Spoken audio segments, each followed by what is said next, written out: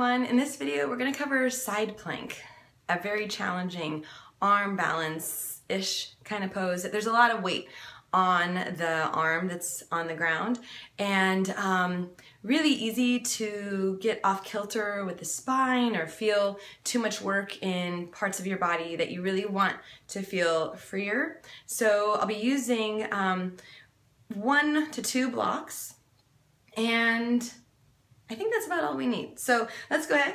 I'm gonna reach down and grab my blocks. I never seem to place them in the right place. I should just put them on my mat. Wouldn't that be smart? So anyway, typically you can transition to side plank from plank. Sometimes it's easiest to come into it from down dog to plank to side plank. I'll show that first, and then I'll show some different modifications that you could absolutely do, and where the block comes in is to raise the floor. So, all right, so I'm going to show it from downward facing dog, just having those blocks handy. And for any of these there's a video for down dog, there's a video for plank, so please reference those for any questions about those poses.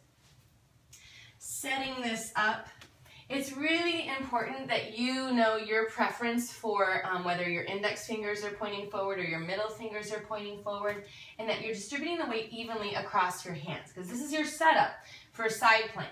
And I need the head of the arm bones grounded, thigh bones grounded. I need access to all my power here. I'm probably going to bring my feet a little bit closer together. Eventually they might be stacked in your version of side plank.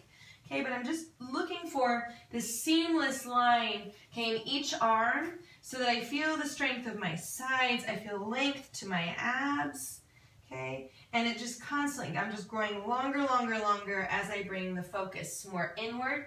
I'm going to shift very carefully to plank, because I don't want to impinge a shoulder. I tend to have my bottom a little bit too high, okay, that's sort of something that I'm always working on. It's hard for me to keep my thigh bones grounded in my hip joints. I think it's due to some of that flexibility. So anyway, engaging my inner thighs, base the glutes, okay, lengthening the torso, and then carefully swiveling on the feet. I don't want to drop, okay, my hip. I'm going to let one foot be in front of the other here.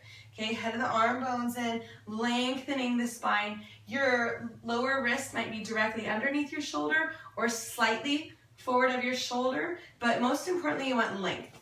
You might stack, okay? Here I'm pretending that I have a block between my thighs. I just want that engagement, okay? Lengthening, maybe, as long as it's okay with the neck, looking up, breathing though, most importantly, okay? And then carefully lowering the hand. And then usually I like to take the break of heading back into downward facing dog. Just a nice release, a nice reset, okay? I'm going to show the modifications on the other side. So number one, in your plank, in your side plank, you don't need to take both knees off the ground, okay? The other thing, the reason why the blocks are here, and this might be too high, but the ground might feel really far away, just depending on your limb length ratio here, flexibility, strength, all those things. So you can do this from your hands and knees, from your all fours position, and swing out. I'm going to get away from the wall just so I can do this. So I'm going to take this side, so my right leg here, I'm going to carefully take my foot toward the wall, not to touch the wall or anything, but just in that direction. Okay, and when I make my knee just popped. That transition, I want to be really mindful of that knee. So you might put extra cushion underneath your knee or double up the mat. And I'm going to put the blocks. I probably don't need both. Okay, so I'm just going to show this. Okay, so I'm looking for that same line. I don't want to pinch in my hip or my spine, but here's a modified side plank. So okay, the knee comfort is really important. You also don't want to let all the weight just hang here. You want to lift up, maybe beyond fingertips, okay? So you're looking for that line, okay? Still trying to strengthen the legs as you lift this arm, Okay, you still want shoulder blades in toward each other and length all the way from your tailbone all the way through the crown of your head, potentially looking up. So this is a nice modification, not too much weight here on the lowered hand. You might have palm down. So just exploring this, okay, always, right? There's all kinds of just variations. I mean, look, and you can do all these things in side plank, the regular full version of side plank. So and then when you exit, you want to be really careful that as you turn the foot back to neutral, let's say, that you don't feel like you're torquing the knee.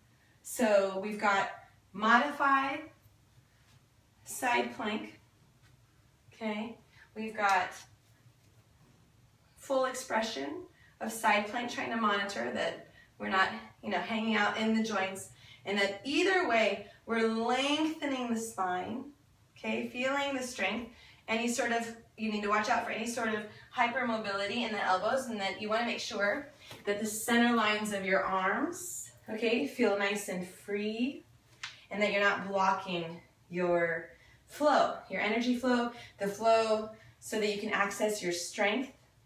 Side plank. It's a fun pose, my version of fun, and but it definitely, you need to stack bones, create space in the joints, use your muscles efficiently so that you can feel like you're getting something good out of the pose and not just focused on fatiguing. So, and how long are we going to be in this, and when are we going to get out of it? This kind of desperate feeling. So I hope that this was helpful. I would love to hear from you. Have a great day. Namaste.